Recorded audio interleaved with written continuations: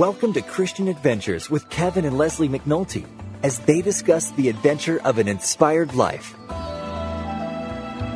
Remember this, God wants your Christian life to be an adventure.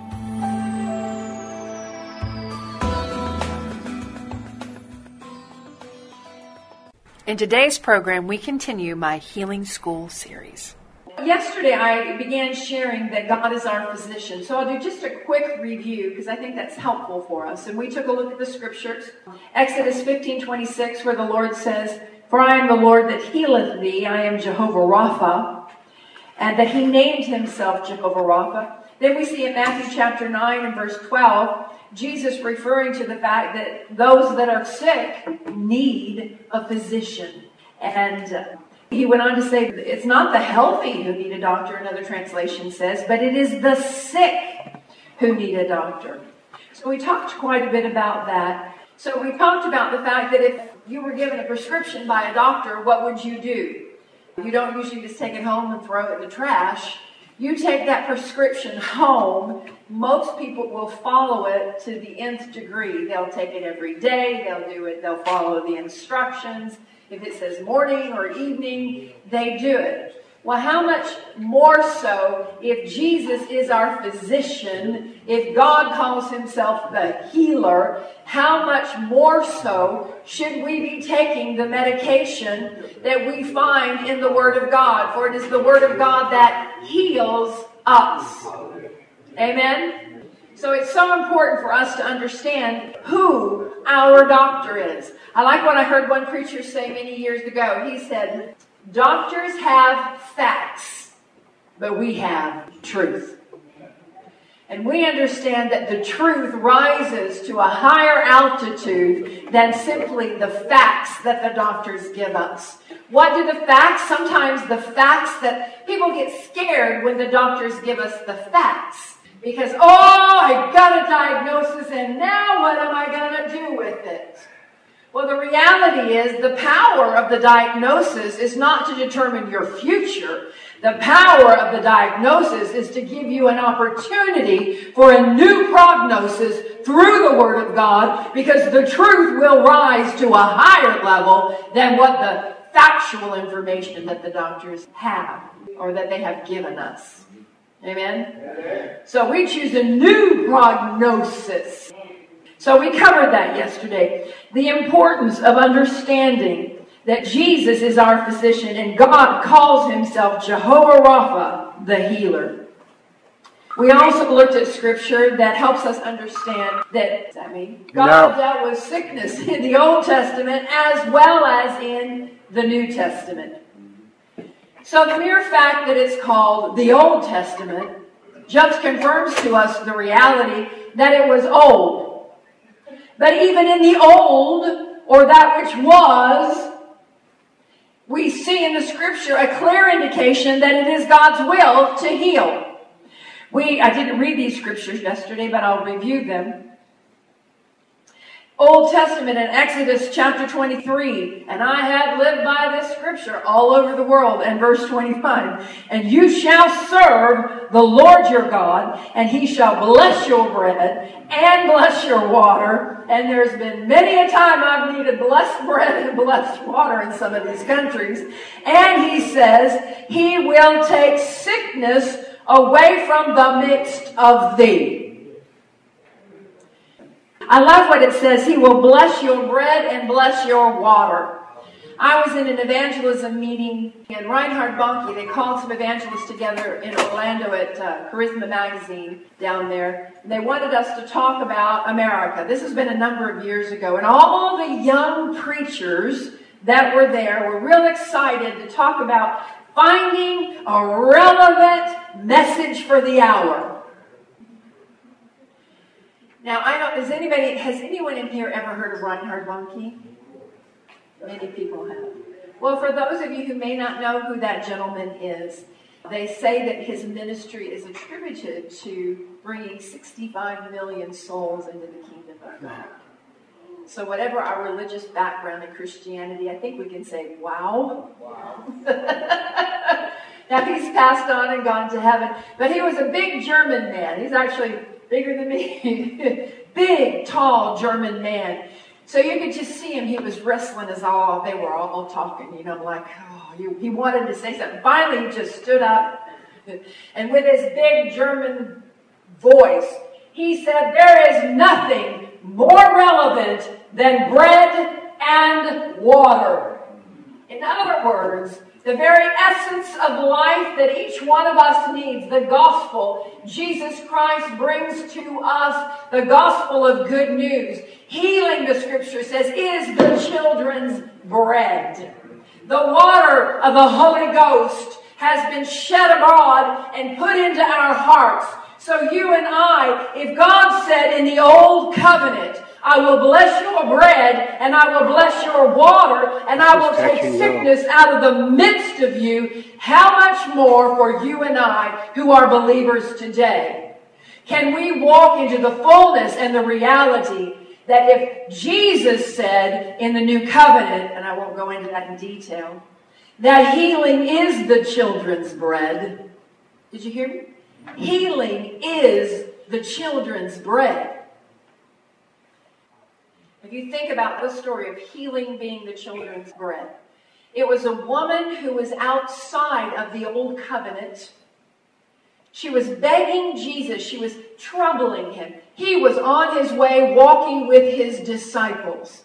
As he was walking with his disciples, this Canaanite woman, a woman who was not a part of the Jewish community or the Jewish heritage, and she's troubling after him as he goes down the street. Hey, oh Lord, have mercy on me, crying out. And the disciples are like, would you be quiet, don't bother the master. And when she finally gets to him and she calls out to him, he said, I've only come for the house of Israel. In other words, he hadn't come for her. Think about it. Yet she said, but Lord, yea, even, because the Canaanites would have been considered dogs, dirt, nothing in the eyes of the Jews. But she said, Lord, even the dogs will eat the crumbs from the master's table. Now think about it. Sometimes we measure the standard of our healing or the standard of our need against what we consider to be difficult. Think about it. Oh, well, she's got a runny nose. That's really I think I shared this yesterday. That's really no big deal. But I just got a diagnosis of cancer. What am I going to? It's the big C word. Well, folks, I got a bigger C for you, and it's called Christ.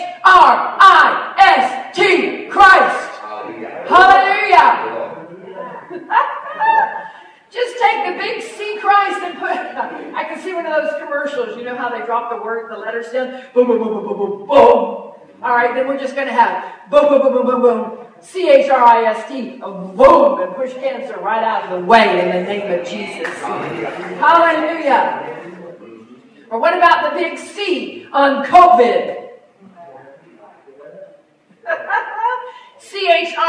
Christ cancels. There we go. There's cancel culture. We're going to cancel. We're going to cancel COVID with Christ. Hallelujah. I like that. So the mere breadcrumbs, crumbs. Now, folks, after we had lunch back here today, after our morning session, I saw some cheese and some things laying on the floor, and I thought, well, be nice if we just picked it up. Somebody dropped a potato chip, and I thought, well, I'll pick it up. So I picked it all up and I took it over to the trash can. But I'll tell you what, I certainly would not have wanted to eat the cheese or the potato chip that was on the floor. I don't know about you, but the reality is this, that woman understood Christ. What she'd heard about him, what he had done, maybe she'd seen it, maybe she'd only heard it, but she understood if it was nothing more than just a crumb that fell off of that master's table, that crumb had sufficient enough life, energy, power to bring back to life her daughter. Hallelujah! Hallelujah.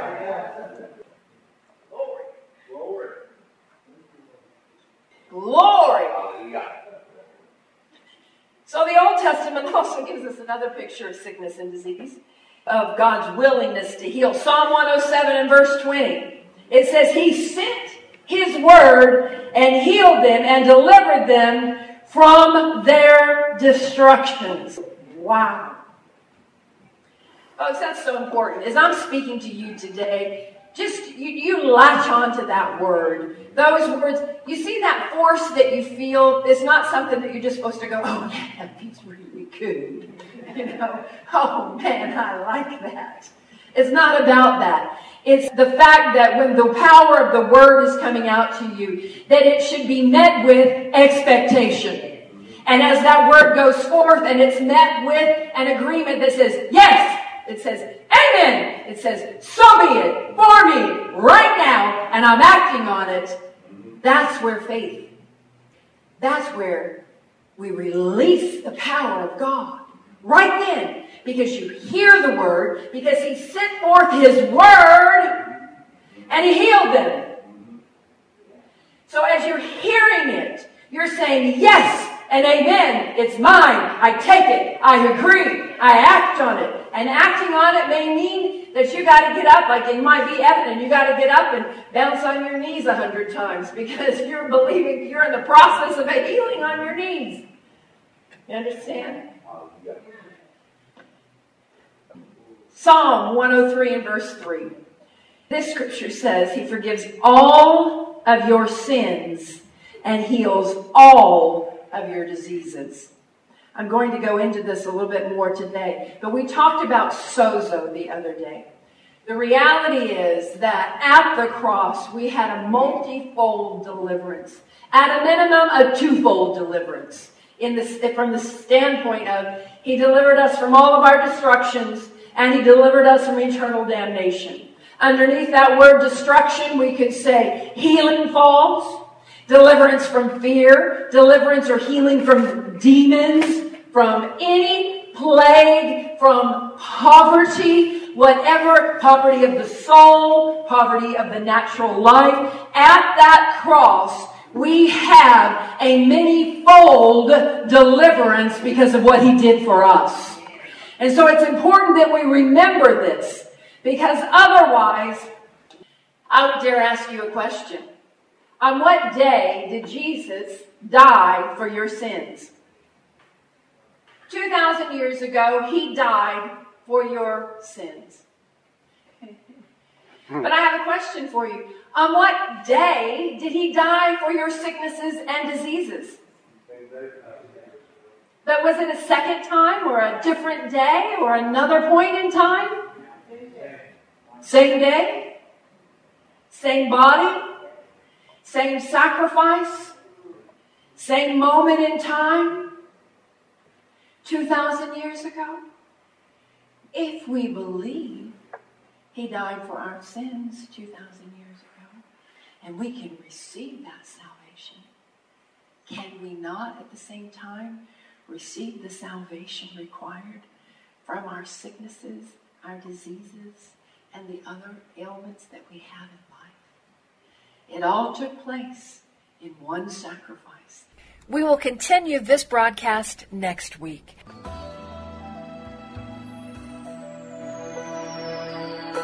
If you've enjoyed today's broadcast, let us know.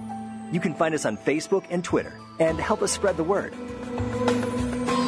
This broadcast was brought to you by Christian Adventures International, Kevin and Leslie McNulty, and by the support of listeners in your area. Many of you ask, how can I get involved? Well, we have 4 easy ways to give. You can call us toll-free. You can mail something, snail mail. You can go online, but yet the easiest of all is text giving. Visit our website for more details on how you can get involved today. For more information about our projects, ministry resources, and for more Christian adventures, visit www.mcnultyministries.com. Join us right here next week as we explore more Christian adventures. And remember this, God wants your life to be an adventure.